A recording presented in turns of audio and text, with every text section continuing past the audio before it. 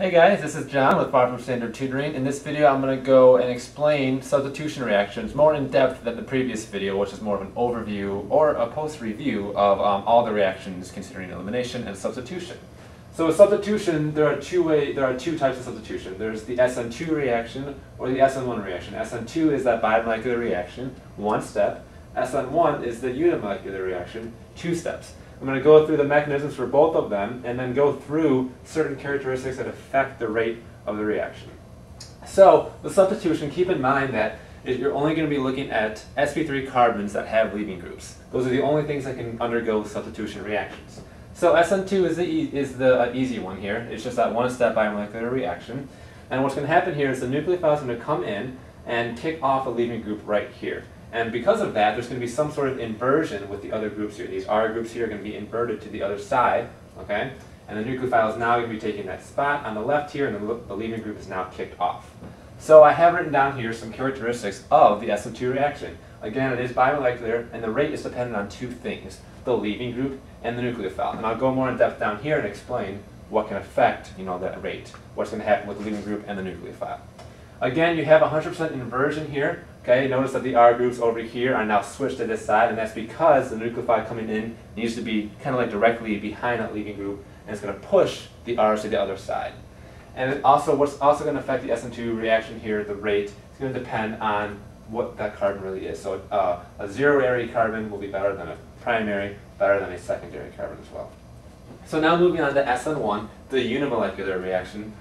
This is going to be the two steps where the leaving group leaves the beginning here. So, difference, of course, the nucleophile is not going to come in because the leaving group is either weak, it's not going to really fall off with the nucleophile kicking it off, it has to just leave by itself. The reaction conditions are not present to actually make a leaving group kick off with that nucleophile. So, what just happens is that first step, leaving group just leaves right there, and it forms the carbocation here. Now the nucleophile can come in either from the top or the bottom, because this is a planar molecule, and if it does that, you get a mix of products here. You have the nucleophile attached, of course, but the stereochemistry can be different. It came in from the top or the bottom, so the enantiomer can be present as well. That's why you get a mix of products, some with inversion and some with retention of that configuration there. And again, the rate is only dependent on one thing, the leaving group, okay? And contrasting that, the nucleophile was involved with SN2, but not with SN1. And that's just because the leaving group leaves at the beginning there. The nucleophile has nothing to do with that. Once it leaves, the nucleophile can come in. And when SN1 happens, we're going to be looking at carbons that are secondary or tertiary, okay? So now let's delve into what actually affects the rate of a substitution reaction.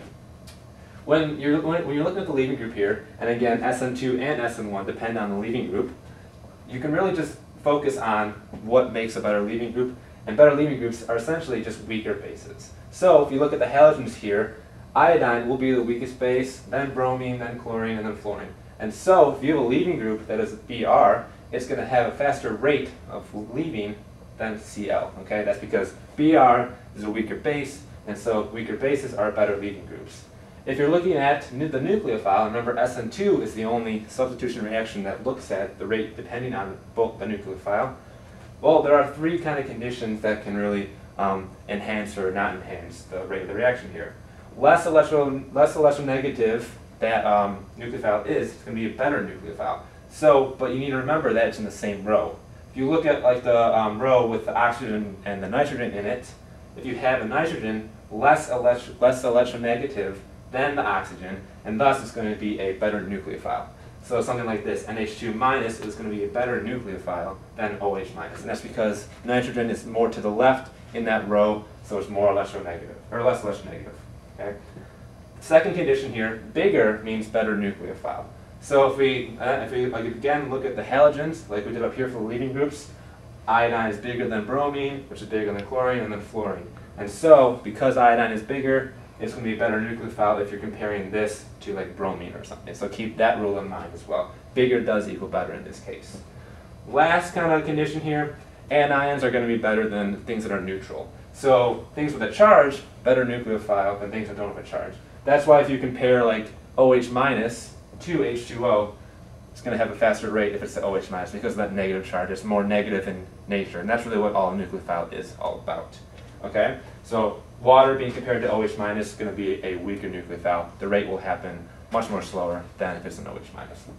So you have these conditions here, things that will affect the leaving group. The nucleophile, keep in mind that if you're looking at the nucleophile, you're really only looking at SN2 because the SN2 rate depends on both the leaving group and the nucleophile. If you're looking at just SN1, you're just going to be concerned with the leaving group, okay?